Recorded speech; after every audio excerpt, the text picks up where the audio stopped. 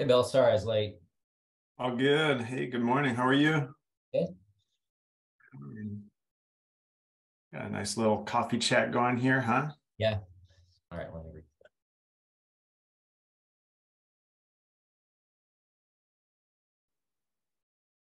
And we got a cozy little group here. Awesome. Shall I take it away here, Jeremy, or what do you say? Yeah. So we'll go ahead and get going, but so meet Connie, David, and Lainey, but love to, talk about your background, where you came from and go from there. Yeah, sounds great. So my name is Bill Hershey. I met Jeremy through his wife, Jen, actually. We were in what was that? The TAA. What Yeah. does that stand for? Trusted Authority Accelerator. There you go. It's been too long. Like Yeah. one year just feels like multiple years these days. I don't know if Yeah. can anybody relate to that. Yeah. God. So yeah, so that's how we met. Gosh, Jen, you all know Jen. She's a powerhouse, and yeah, going through that program, actually, I realized that program is really designed for integrative health practitioners and not for business coaches. I got sold into that program as an Ayurveda graduate. I Yeah. was thinking like, okay, yeah, my dream is I want to start this Ayurveda business.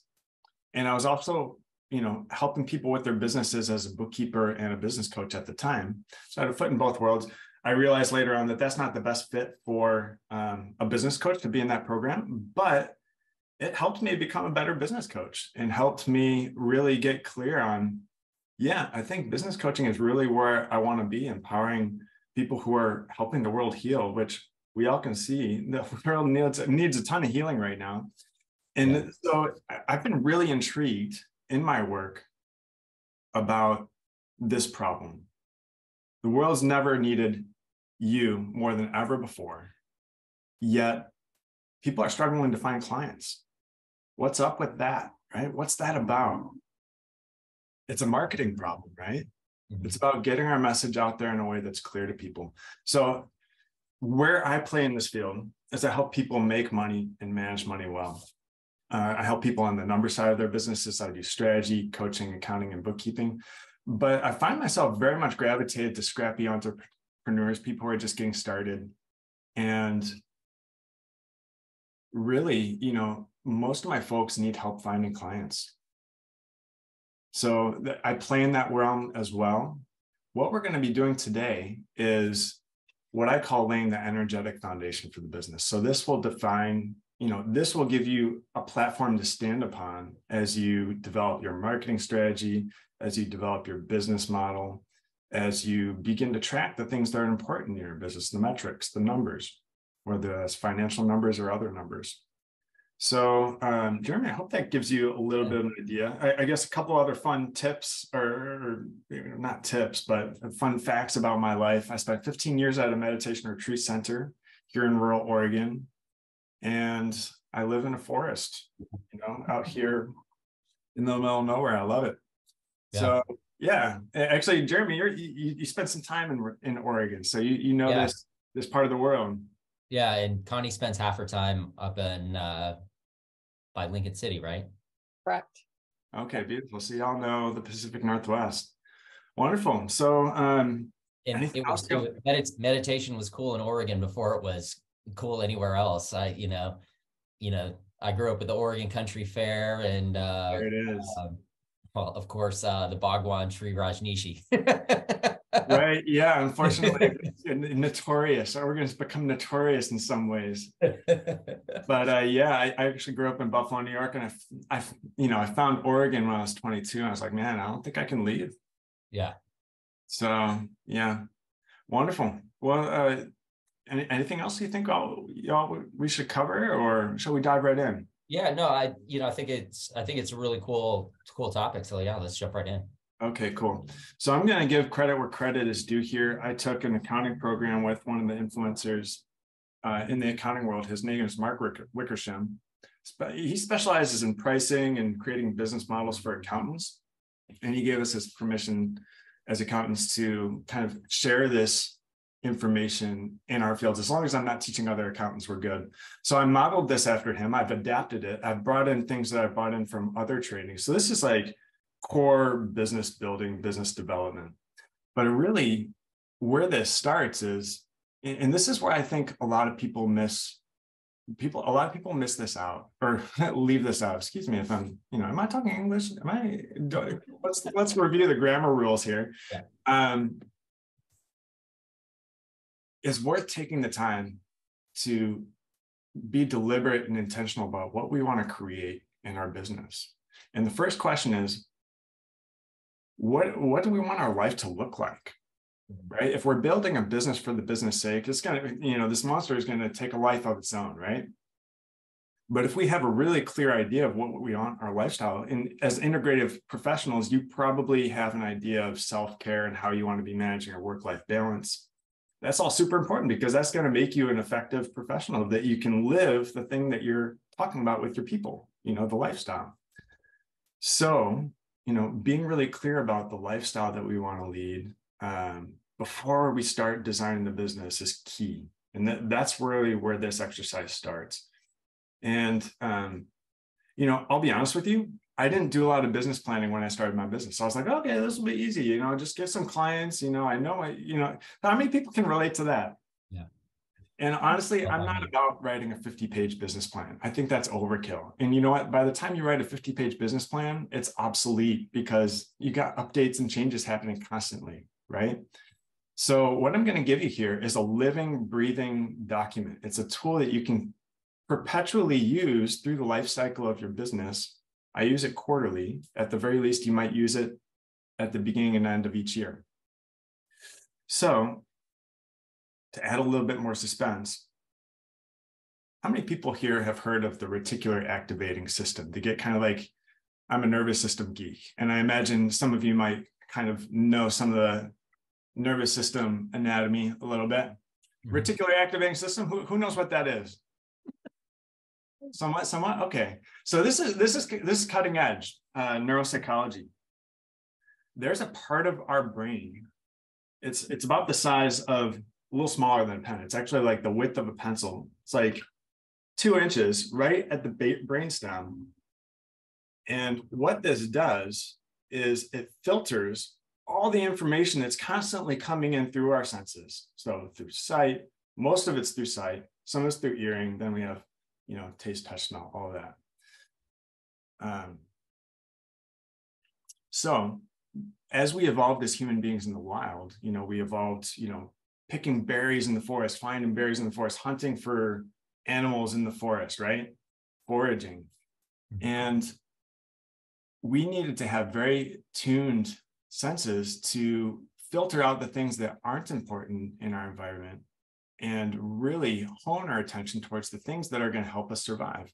Or, for the procreation of our race, we're going to be very attuned to, someone who we might want to mate with, right? Mm-hmm. So these are survival mechanisms that are built in, that even though we're now living in modern society, they still have a very relevant role in how our brain functions and how we get what we want in life. So it filters out things that are most important, right? How does it know what's most important? Repetition, the repetition of thoughts. If we constantly have this thought, I'm hungry, I need berries. Where are the berries? It's like, we're going to notice every little colored thing on every leaf that we see, right? In the same way, in business, if we're really clear on what it is we want, our attention will be tuned to finding that thing. And it's repetition that drives that in.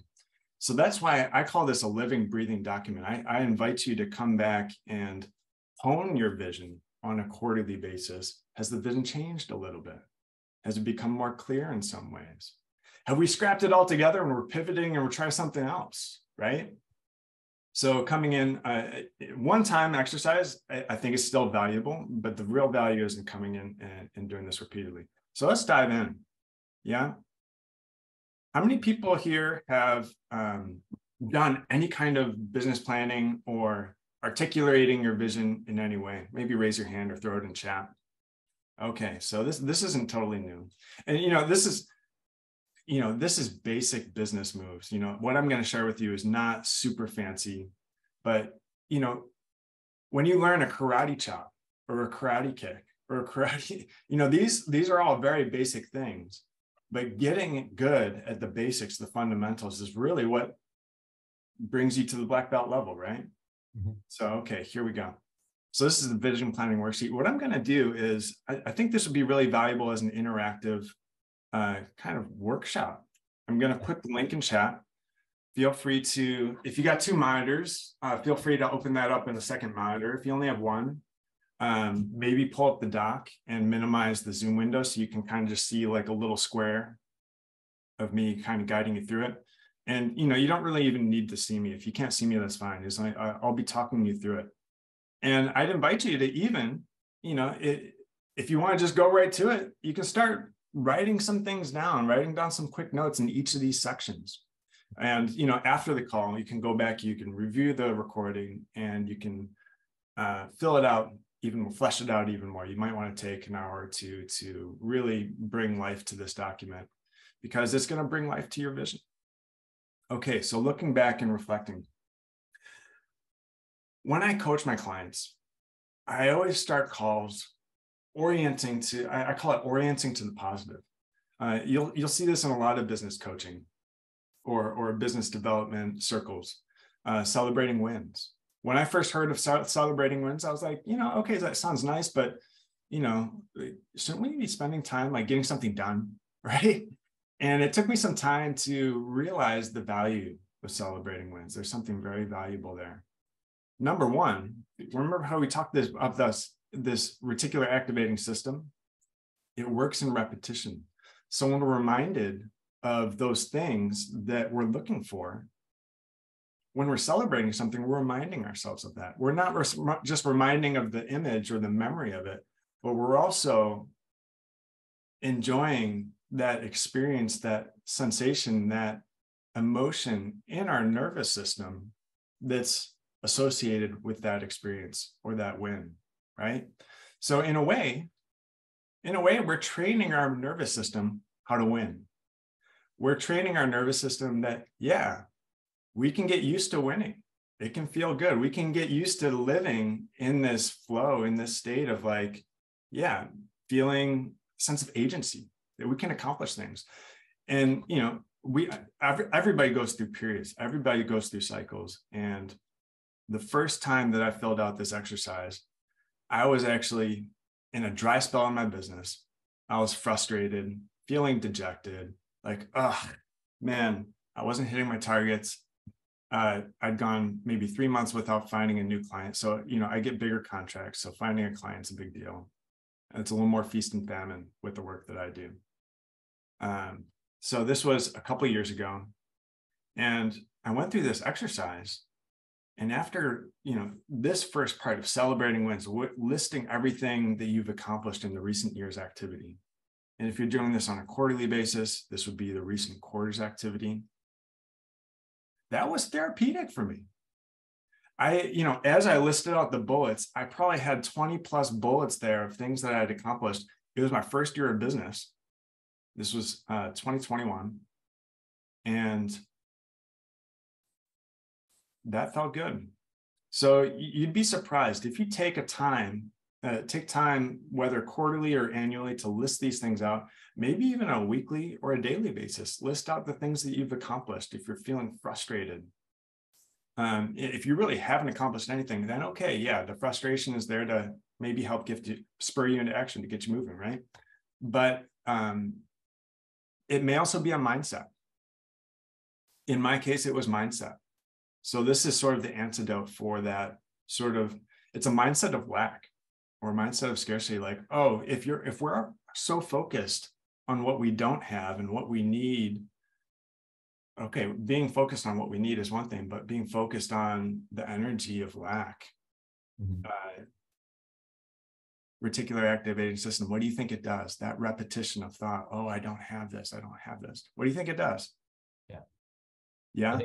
I think this is such a great point. I mean, even personally for me, this was a challenge because you get so bogged down in the day to day, of, that person who's complaining, if you're a client, that one client that may be your problem client that's creating a bunch of problems for you, and you're only thinking about solving, you're not thinking about the people who have benefited.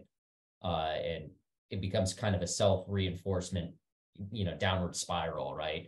You forget to acknowledge the accomplishments and the successes because you're so focused on problem solving, and that becomes your mindset. There it is. Yeah. Well said, Jeremy. And when we're really focused on like a difficult problem, a different part of our brain is engaged. We're in problem solving mode. It's almost like, so are y'all familiar with like the different states of the nervous system? Can anybody say them real quick or put them in chat? There's sympathetic and there's parasympathetic, right? So sympathetic is like the arousal, like, hey, I'm going to get going. I'm going to run a race. I'm in fight or flight or whatever it is, get stuff done, right? And then there's parasympathetic. And there's two types of parasympathetic. There's shutdown, where like, oh, I'm going to go dormant. I'm going to play dead, or like, I'm frozen. I don't even know what to do. I can't even speak right now. Speechless.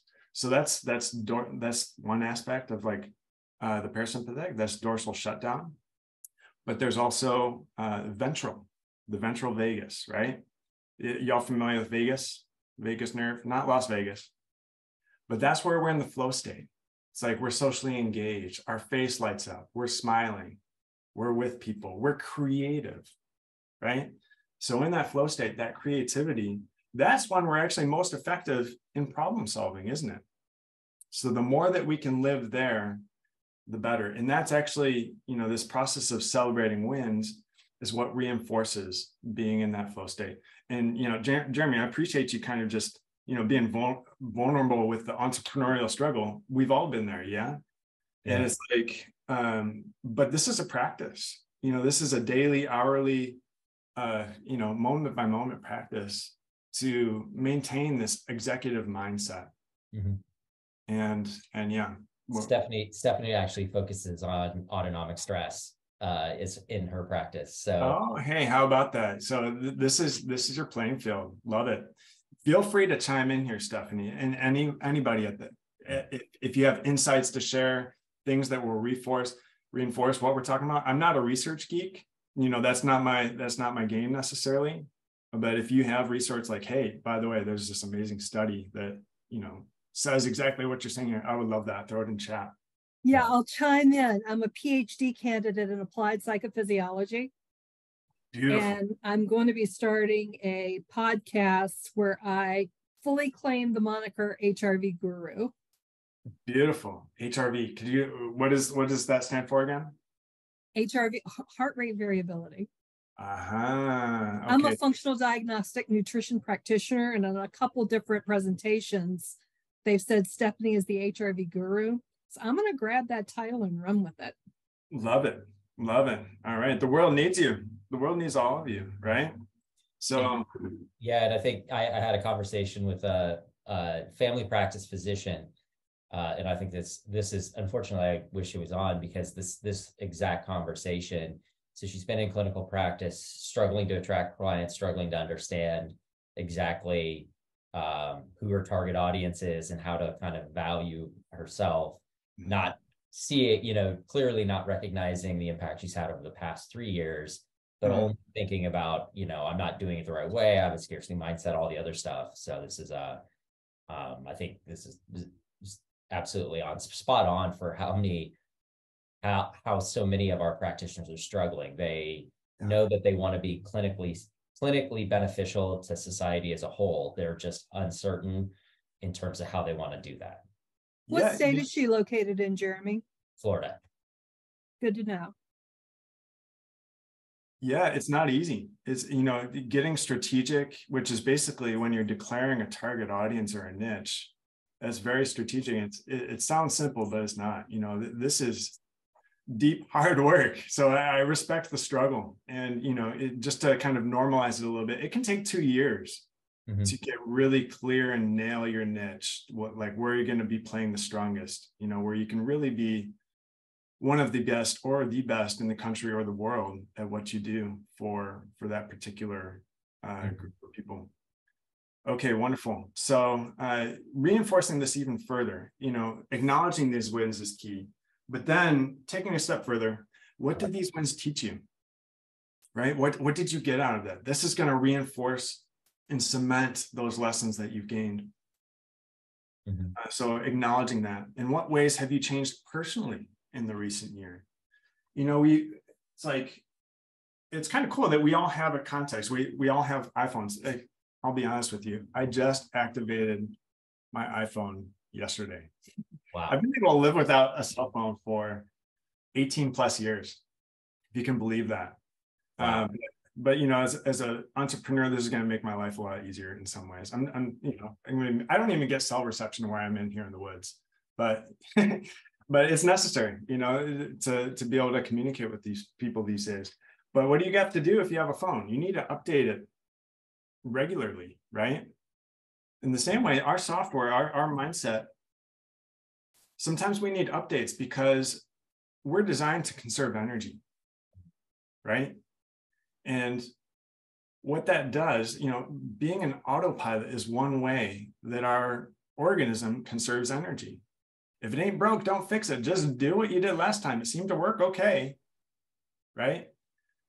So to prevent us from falling into habits that are maybe outdated, it's a helpful practice to acknowledge verbally with friends and accountability groups, or with partner, or even in this exercise we're documenting on paper, how have we changed? How is the bill from 2022 or 2021 different from the bill in 2023? How am I different now in Q2 than I was in Q1? A lot has changed in my business since Q1. So some of those ways of thinking and ways of being are not going to work for Q3 and Q4 of this year. So that's why I emphasize coming in here regularly it's going to help you. It sounds like, did anybody want to add something? I hear somebody speaking up. No. Okay. I'm going to move along here then. Okay. So I don't know about you, but I think I can assume that you as integrative health practitioners probably got into this because you really want to help people. How many people came in because you thought this was going to be the best way to make money? Probably not many, right?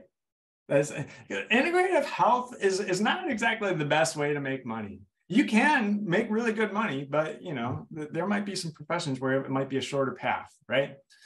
So you're in this to help people, and you may have been turned off. Actually, I don't want to assume this, but you may have been turned off by how financial success has been modeled in our modern society, right? We don't have a lot of great role models for what I call functional prosperity would look like, right?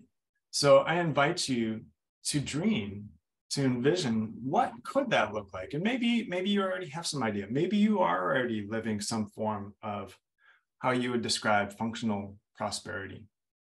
Now, I'd like to get a little more specific. In your ideal lifestyle, what would your work-life balance look like?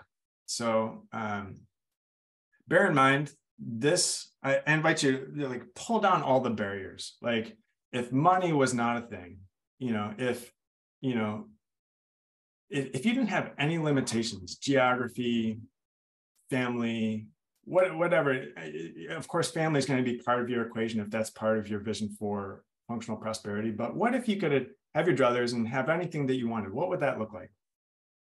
How many hours a day would you be working? How many days per week would you be working? What hours during the day would you be working? And what days of the week? And it doesn't have to be the same days every week. You can work Monday through Thursday and take Friday off. You can do that once a month rather than all 4 weeks if you need to drive revenue a little bit or if you're hustling. I've seen folks do these really creative, cool things where you can have a 4-day work week and have a 4-day weekend every other weekend. So you work Monday through Thursday, week 1, week 2, you work Tuesday through Friday. That gives you a 4-day weekend, and then you have a 2-day weekend alternating between each other. You can do the same thing with a 3-day work week. With a 3-day work week, you can do that and have a 6-day weekend every other week. Now that would be maybe really cool for somebody who wants to take longer trips, like camping or going places, and say you wouldn't be able to do that so easily, even on a 3-day weekend. So I invite you to get creative here. Okay, how much time would you allot per year for downtime, for retreats, for travel? Retreats, I'm kind of implying self-care here because, we carry a lot of weight. Integrative health professionals carry a lot of weight, and it's important for us to have our batteries fully charged, right? Okay, so, would you be on 40 weeks a year, 45 weeks a year, 50 weeks a year? What would that be? Maybe even write down the dates of like when you would be taking time. And then you can kind of back into how many weeks you would need for downtime. How would you want to feel after a day of work within your ideal work-life balance? Again, reticular activating system. Like, what is the experience? What is the flavor that we want to have, the emotional flavor that we want to have after? Do we want to feel like burnt out? Probably not. And so, if you're in a place in your business and you're feeling totally exhausted after every day, at least if you have an anchor, you have an anchor in your vision of what you would like it to be. We have a sense that, okay, this doesn't have to be how it is. We know that we're working towards a goal and we're not quite there yet.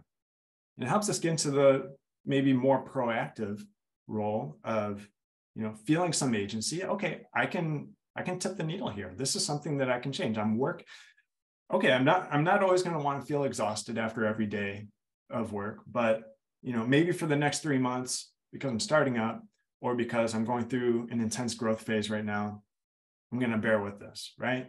But this is a phase. We're working out of this, and by October, November, I think we're going to be out of it. Whatever it's going to be, right? But at least we're anchored in where we're heading. That's going to help. We know what we're looking for. Okay, so what else? Feel free to embellish here. If you have anything aside from these questions, what your vision of success might look like, feel free to add in this section here. And this last part of this section is what I call a sensory bath. I invite you to engage your senses. What would be some of the sounds or the smells or the tastes or even the tactile sensations that might be associated with your vision of success? So for instance, if your vision of success was to take 4 weeks every year in, say, a beach in Florida, or volunteering for a clinic in Africa, what would that look like? Would you be feeling the sand grit between your toes on the beach? What drink would you be sipping? What meals would you be eating? Would you be in Mexico eating, enchiladas? Or, what would the sun look like? What would the air smell like? Right? What would the air feel like? Would it be humid? Would it be dry? This may sound airy-fairy, but is making the experience very real for your nervous system. And there's something metaphysical here, I believe, too. And I can't define that. No, science isn't there yet. The other thing that I see happen quite a bit with practitioners is they are comparing themselves to what success looks like rather than defining what success looks like for themselves, right? Thank you for naming that, Jeremy. Gosh, yeah. So that's the benefit of this exercise, that you can really differentiate. If your version of success is to be very simple, maybe you don't need to be that 6-figure practice. Maybe you can get by just fine with, $5,000 a month. Mm-hmm. And you have very low overhead, and you can travel, and you can be in Mexico where cost of living is really low, or something like that. You might have a much higher quality of life than somebody who's got, $1 million business, right? Mm-hmm. So yeah, anything else you want to mention on that, Jeremy? No, I think that unfortunately people, come into this and then they look at they're too often peppered with what success looked like to be a successful practitioner, which is a busy clinic and, all this other stuff, when, success for an individual who, may not have the pressure of being the primary earner in a household, just wants to work with people and be successful and being able to focus and spend quality time with less clients, but more beneficial. I think it's important for people to kind of acknowledge that and accept that, and that's what success is for you as an individual. I mean, we talk about individualized health, right? And the importance of everything that's there as an individual, but we don't consider that in our business as well, that each business can look very different and success can look very different for each one. I love this. I so love what you're saying here. Yeah, being able to individualize the way that we approach our businesses. And it's so common. A lot of folks go for, business trainings, business courses where there are these more, when you're teaching in mass, you really kind of have to give a formula, which is by definition kind of cookie cutter, right? And it's not always easy to kind of separate the wheat from the chaff to see what's for me, what's not for me. Especially if you're not that experienced in business. You just kind of take people for the weight of, their authority and their reputation. So this, hopefully this exercise will give you clarity on that. And, gosh, we're all on social media, most of us are, and you see, you see a lot of different stuff on social media. It's easy to kind of get into that mode of comparing. Yeah, I think, and just kind of building on that same idea on the social media side is, somebody who maybe is moving into the space and doesn't know anything about social media, but they feel like they have to be present on social media without actually considering what they're trying to do. Totally. Yes. Just kind of coming back to harp on the benefits of doing this kind of exercise is getting really clear on what you want. And you can begin to differentiate. You can kind of read between the lines when you see somebody else's business and lifestyle of what it is that they might be wanting. And you can contrast like, okay, that for them, their version of functional prosperity looks like that. Mine looks a little bit different. Mm-hmm. So, and being rooted in this is what will help you when you get advice from outside people as to what they think you should or should not be doing in your business, right? So, just a quick example to kind of flesh this out. I think this is valuable. When I was first exploring Ayurveda as a field, I talked to a few practitioners. There's this one practitioner down in New Mexico, and she was very successful. She was doing Ayurveda and I think some kind of like polarity therapy, and busy practice. She actually just came out of the gate running. She did some Groupons and she had a full load of clients pretty much right away. So kind of out of the gate success is pretty remarkable. But she wasn't charging a lot of money. She's charging maybe 70 or 90 an hour, somewhere in that range. And she had been told by other people, other, marketing consultants, like, you should really charge more.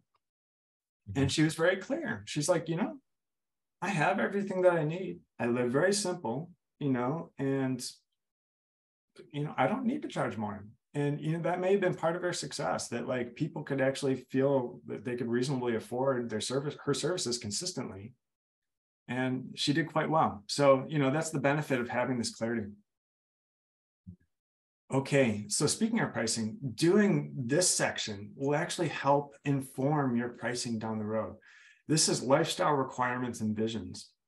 And what we're doing here is we're actually defining 3 categories or tiers of lifestyle in terms of financial numbers. So how many people here know what your monthly nut is? I'm not going to ask you what it is, but how many people know what your monthly, or even monthly nut, that's kind of like accounting jargon. Yeah. Right. So monthly nut is what you need to get by, right? What you need to cover your bills, cover your expenses on the personal side. So knowing your monthly nut is what informs how much you pull from your business to pay yourself. It also informs how much you need to grow your business that you can adequately pay yourself, right? So the 3 tiers are this: survival. What do I need to survive? Very basic expenses. Comfortable. And then expansive. And this is a framework that I borrow from Barry Tesler. She's written a book and has a one-year course called Art of Money. And she's amazing. She's this She's a financial therapist, actually. She works in this intersection between financial literacy and emotional literacy. I'm not going to go on too much raving about her, but I'll just say she's worth checking out. And this is where this framework stems from.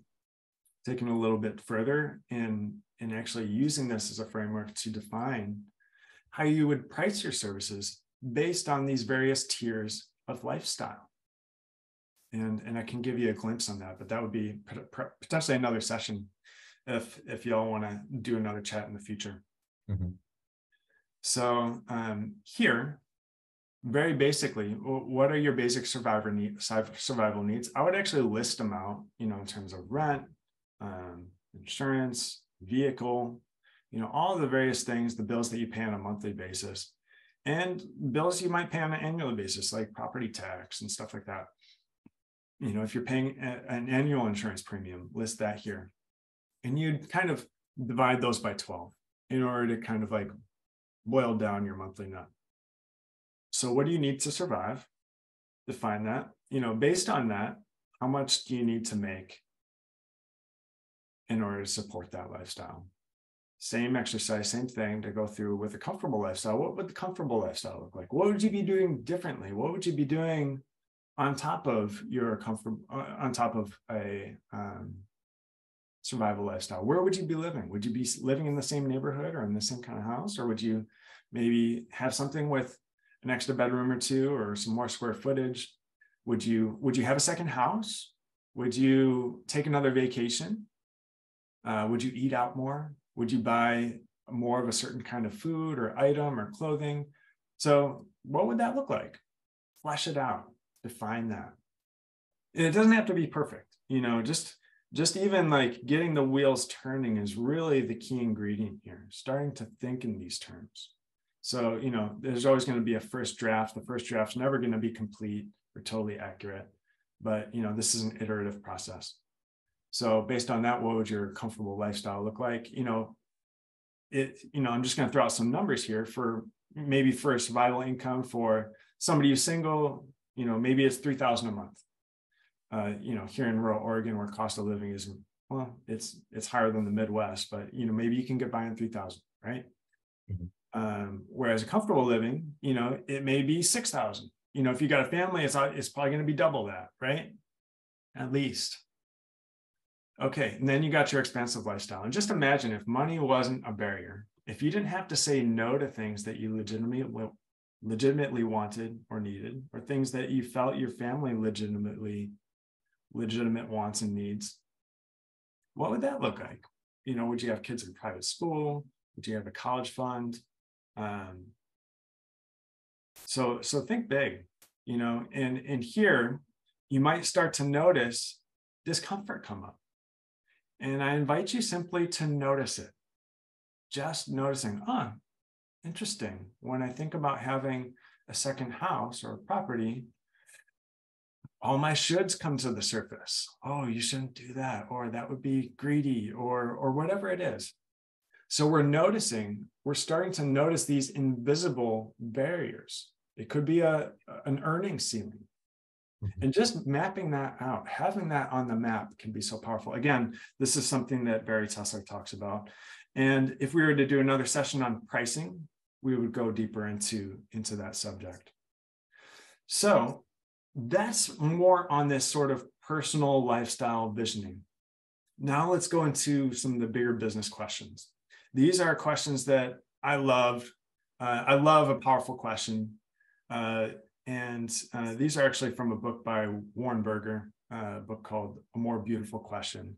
And in his book, he talks about how some of the biggest companies out there were formed and premised on this simple question. Companies like Apple, even, and I can't remember some of the other ones, but it's not fresh in my memory. But this is powerful stuff, right? Just formulating a precisely formulated question can help you steer a ship through the Arctic Sea, literally. And ships are actually doing it these days. I don't know if you realize that. Ships are actually going through the Arctic Sea. Okay. So what is your business's purpose here on Earth? is your business merely a means to a paycheck? Or is there a deeper reason behind the existence of your business? And realize that your business's purpose is probably going to be linked to your personal purpose. I believe that most people who are in, if not all people who are in integrative health, have a higher calling that brings them into this field. And you may have multiple callings here in this life, and being an integrative practitioner may be one of those, right? But you may have others as well. But your business is specifically linked to your calling as an integrative health professional. So, what is your business's reason for existing? And notice, when you ask the question of like, what's my personal purpose? Notice, in a Venn diagram kind of way, what's different in your personal purpose and mission from your business's purpose and mission? And where is the commonality? There's probably going to be a lot of overlap, a lot of commonality. But as you get bigger in business, it's going to be even more important for you to define your business as its own separate entity from your own self and from your own personal mission. Because at some point, if you're really successful, you might want to have an exit plan. You might want to have an exit strategy where you can potentially sell that business or hand it off to a partner or a family member. Okay, so who must you and your business fearlessly become? So this comes back to those identity updates, right? This challenge will challenge you to envision a version of your business that doesn't currently exist, and a version of yourself that may not currently exist. So envisioning what might a new way of being for myself be? What skills might I need to develop in order to be truly able to actuate this vision? And human development doesn't stop when we become an adult. I think that's a common misconception. We're constantly developing, right? And if we're not, then we're stagnating in some way, right? So, this is another thing that I love about the integrative health profession, that most of us are invested in personal development in some way. So who is it that we need to become? What skills do we need to develop? What aptitudes do we need to develop? What is true about your business at its core? So having a clear answer to this question can help you navigate some of the major challenges and changes that your business may face.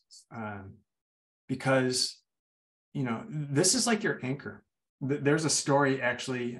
This is a story from the book Culture Code by Daniel Coyle. If you have a team in your business, if you have multiple members in your clinic, I would highly, highly recommend this. This is a book about some of the most highly effective teams in the world, some of the most highly effective businesses in the world. It's really about how culture is way more important than strategy.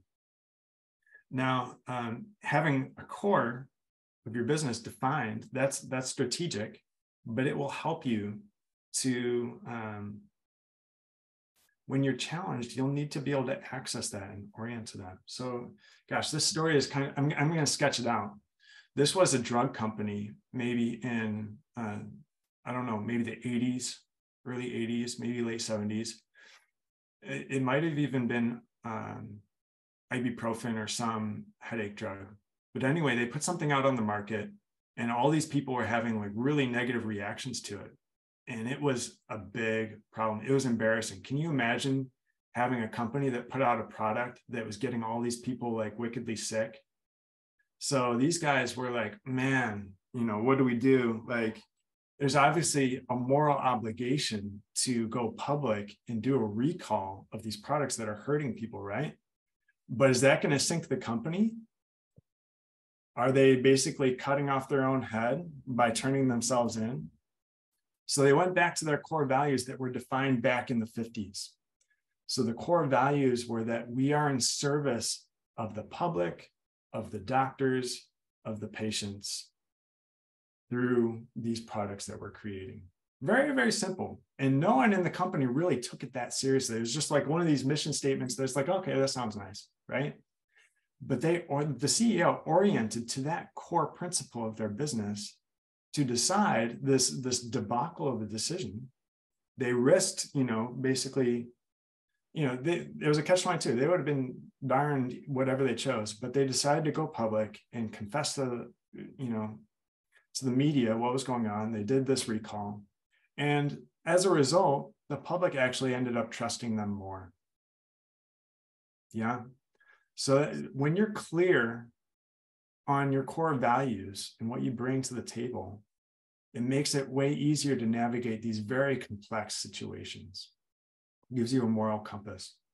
And it saved his company. Their company is doing really well. I have to look it up to find out what company that was. So what's true about your business at the core? What are the core values? And maybe even defining what business are we even in? For you as integrative health professionals, it's probably going to be clear you're in integrative health, but what type of integrative health? Are you only doing group sessions? Are you only doing one-on-ones? Is there certain things that you will do and you won't do, right? What if your business did not exist? Who would miss it most? And this is a question. So here's my entrepreneurial vulnerability. How many people, and so I'm going to say what it is, and I'm going to ask you. Even in business, after 3 years, sometimes I'm like, gosh, why am I even in business? Should I just go get a job working for somebody else? I could probably earn 6 figures working for somebody else, but is this worth it? Right? And so that's the mind. The process of the mind is to question things. Doubt is sort of built into the way the mind works. So just normalizing. How many people have ever struggled with that as an entrepreneur? Is this even worth it? Yeah. Okay, wonderful. So I think every entrepreneur has faced that at some point. This is the question that helps. This is the antidote to that. If we didn't exist, who would miss it? It's as if we have something really valuable to offer the world, we have a moral obligation to provide this to the people that need it most, right? Are there certain people in the world that are, they could get it from somebody else, but they're not going to get it quite in the same way, right? So having clarity on this can really help keep that motivation fresh of why you're in business and what you're in it for. What should you stop doing in your business? This is a question I think we don't ask enough, right? There's a tendency in business development to just take on another thing, there's this 80-20 principle. Are you all familiar with the 80-20 rule or Pareto's principle? That, if we're taking on many things, we may lose sight of what that 20% of our business is actually producing 80% of the results or 80% of the revenue, right? So taking inventory of this periodically is really crucial, and being willing to let go without having too much sentimental attachment to these things is really, it's for the good of our business. Just like a healthy tree, it needs to be pruned periodically. Otherwise, if I don't know if you all have apple trees or seen that, sometimes the branch can break under the weight of the apples. It's got too many apples on that branch and it wasn't formed properly, right? So the business models can break in similar ways when it becomes too weighted in weak areas. So Bill, there's a new book out called 10X is Easier Than 2X. That's so funny. I was just talking with another consultant about that this morning. Yeah, we saw Dr. Ben Hardy talk about that book, and his concept is, what's your 80%? What's the 80% you need to shed to focus on the 20% that's going to get you to where you want to go? There it is. It's the exact same concept. And he actually goes through quite a few examples of different businesses where they have kind of filtered out the 80% and focused on the 20, and then had much more fruitful kind of businesses going forward. Wow, love it. Yeah, that's a sign. I haven't read the book. I'm familiar with the principle. I really like Perry Applefield. What's his name? No, Perry Marshall's work in this, and he's got tons of examples too. It could be 80% of your business or 20% of your business. You might even just look at your client list. Like, who are the customers that are driving the most revenue for your business? There's probably a 20% in there. And I don't know if Ben talks about that. But this really took it to another level for me. This is something that Perry talks about. Is there's a 20% within the 20%. Mm-hmm. And there's a 20% within the 20% within the 20%. This is like an exponential thing. It's like fractals, right?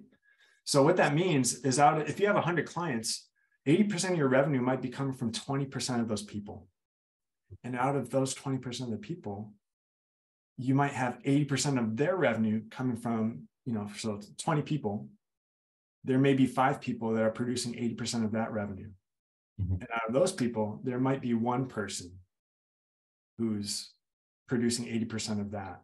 So we're talking about like 1 out of 100, one of those people might actually be driving 50 or 60 or 70% of your business's revenue. In integrative health, it may not be quite as drastically defined. These principles of imbalance, it can range from 60 to 80 or 90% in terms of like the stratification. But the essential principle is that there is this principle of imbalances, and leveraging those imbalances in a way that works towards your favor is a way to scale your business dramatically. So, and I think to that point, that's where people get trapped, right? Is when you're brand new, you want to take 100% of the people that you come to you, right? And it's only later do you determine who's the actual 1 out of 5 or the 2 out of 10 that you really want to work with, and then how do you kind of refocus your efforts? And then in that book, they kind of talk about the continually focusing in on the 20% as you kind of evolve to getting to your long-term vision.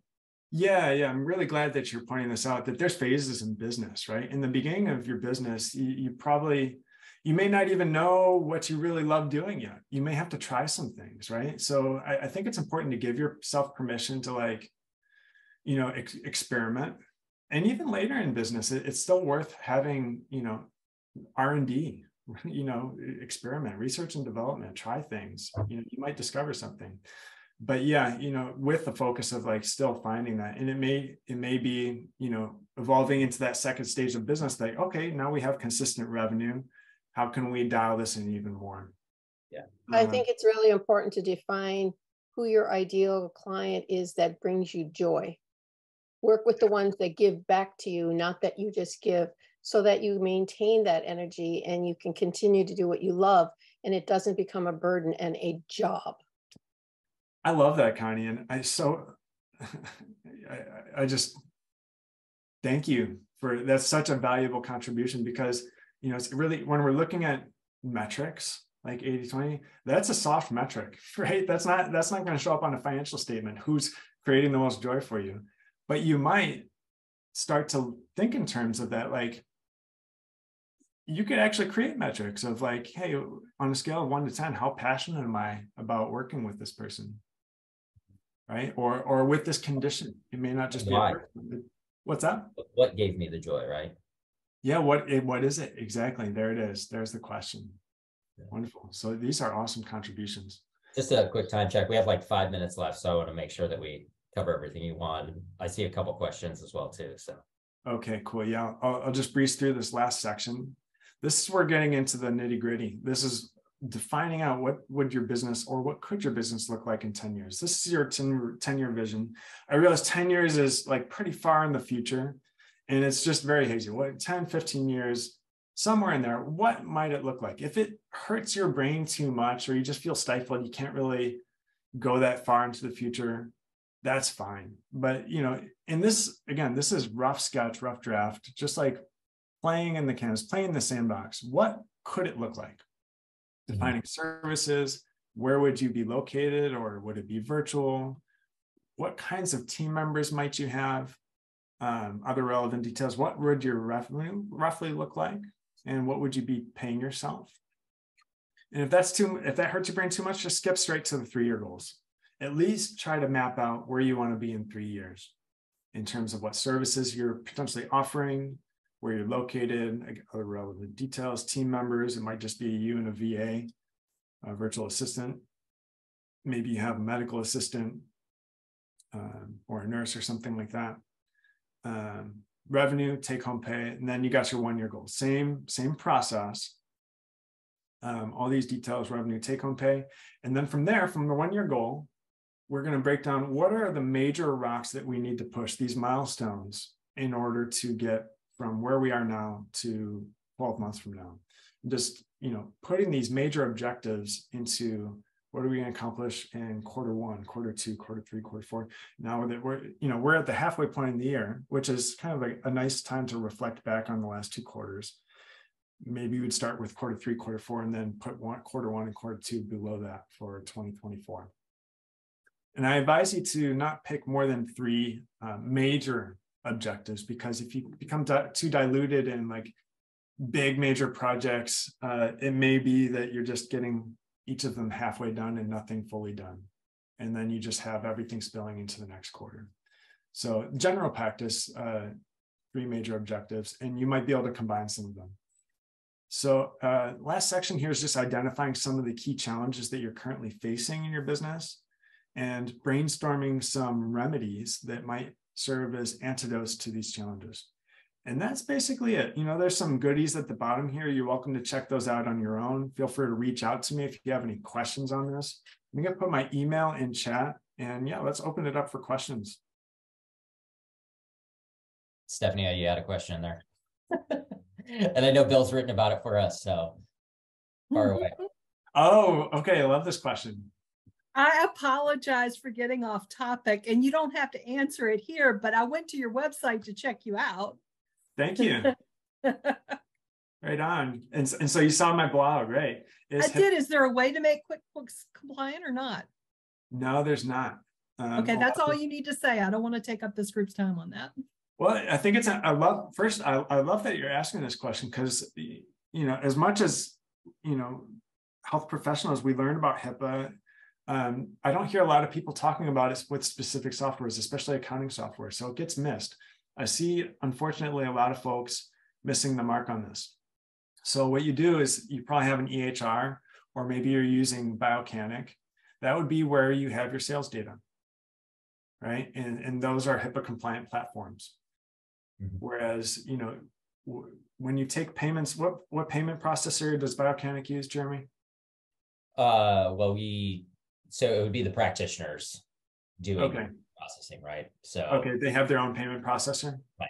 But okay. we have talked to some clinics that were using QuickBooks for direct invoicing to a patient. Okay, got you. So you know, so Biocanic. I mean, this is my ignorance, so I apologize. Biocanic does not that doesn't actually process charges for people. Is that right? Or yeah, so the practitioner is using their own system within. So if you're using an EHR in combination with Biocanic, you would run charges through your EHR. Otherwise, Square is a HIPAA compliant payment processor. I recommend that. And what Square will do is it will deposit into your bank account lump sums from daily sales. So you'll just see like $542 deposited in your bank account on Wednesday, and you won't see any patient names. And that's all you keep in your QuickBooks. I basically have one client or one customer name in QuickBooks, and that's general patient. That's what I do for my clients. And so if you need more specific revenue detail, you go to the HIPAA compliant platform to see that, whether it's Square or the EHR. Hopefully that makes sense. Yeah. But listen, we're kind of at time. Do you want to kind of talk about what you have coming up, and then we'll wrap this up? Yeah, definitely. I have a webinar coming up actually tomorrow. It's an interview with, I love this guy. His name is Tad Hargrave. He calls his business Marketing for Hippies. He's a hippie true and blue. He used to work for some of the big time marketers way back in the day, and he forgot how to be a hippie. So he learned how to be a hippie again, and now he's teaching folks who are doing great in work in the world how to market their businesses effectively. He's got a lot of holistic folks in his circle, and gosh, he's a brilliant marketer. And I don't really see anybody out there. I've done a lot of marketing training, spent thousands of dollars, and he has a way of articulating marketing principles to heart-based entrepreneurs that is unmatched. So I'm going to be interviewing. He gives his best stuff for free, and you know, his membership is ridiculously affordable. I would highly recommend checking out his work. If you're doing any kind of copy, blogging, finding clients, designing a website, any of that, he'll help you get clarity on how to define your message in a way that attracts your ideal clients. So I'm put a link in chat, don't I? I need to find that link. Well, here's your website. You dropped your email in there. We'll make sure to link this up on the posting as well. And then, Yeah, I think I saw it on LinkedIn, right? Yeah, I was on LinkedIn. Exactly. I should have had that ready at the gun. And feel well, free to email me or find me on LinkedIn if you need that, if you'd like to check out that event. We're going to do a recording, so I'll send those out afterwards. Awesome. Well, this has been great, Bill. Thanks for joining us. Appreciate it. And your info is there. Well, like I said, we'll link back to everything in the post so people who watch this recorded can reach out to you. We'll also share the link for this document. That's okay, right? Please do. Yeah, please use this document to your heart's delight. If you'd like further guidance on this, I'm happy to offer you all a 30-minute free coaching call to kind of walk through it with you, give you some extra tips. Anything you want for that 30 minutes, you have my time and attention. So happy to be of service. Thank you so much, Jeremy. Thank you for everybody for coming here today and creating space for me to share this message that I'm passionate about. Yeah, awesome. Thanks, everybody. Thanks, Bill. Appreciate it. And, Jeremy, can I ask you a quick question? Yep. On coming up in July, is the thing with Connie and Lanny a brand new thing, or has that been going on and I just didn't know about it? No, we just started it. So that'll be every 2 weeks on Tuesday. And we're just going to, and if you have questions on like, hey, I want to implement stuff, like we just had our call this morning. So like the next one, if people have questions, we'll go through it together in terms of like best practices and implementation. But like we get a lot of questions around, hey, I use Canva to create my documents and I want to be able to put those into Biocanic. So we'll be covering like the tips and tricks and how to be able to better implement and match those things as well. But any questions or, hey, I'm working through something, I'm building a program, I'm not quite sure what's the best way to do that. We work with all of our clients and customers, so we kind of know what works and the tips and tricks that you may not see in kind of the training video. So that's the goal there, is just a real kind of engagement, just to go through our particular features and implementation stuff. Gotcha. And if I can just do a quick announcement, if anybody knows of a doctor that participates in insurance that would like to see POTS patients and be listed on a statewide directory, please share my email with them and Perfect. I'll put it here. We're getting ready to do a national advertising campaign. Awesome. And then we'll make sure to link that out as well too. So, and Stephanie, feel free to post that in the practitioner announcements as well. Thank you. Appreciate it. Thank you very much, Bill. Awesome. Awesome. All right, y'all. Have a great rest of the day. Take care. Thanks. Bye.